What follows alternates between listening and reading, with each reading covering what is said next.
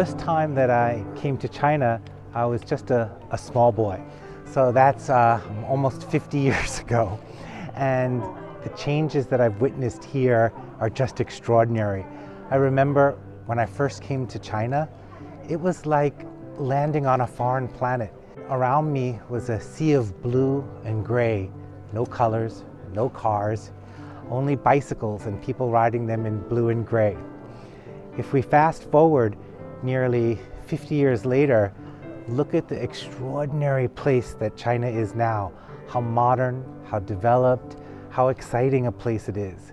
So for me to witness these kind of changes is personally such a profound and wonderful experience. The rest of the world is beginning to understand and to acknowledge that China has a very important role to play on the global stage. Some people are still quite uncomfortable with China's position on the globe, but they're going to need to be reassured.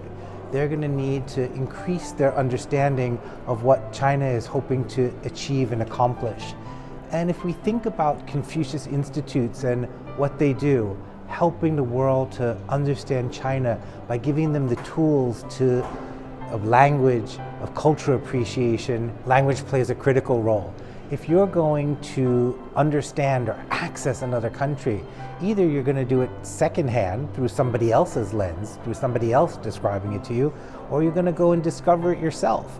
And language is a key tool in helping you to be able to discover that. He announced an initiative. He said, we're going to bring back 50,000 American students to study in China. To me, this is so important. I actually think that there's still an appetite, and I hope very much that we will be able to realize that and bring that to happen.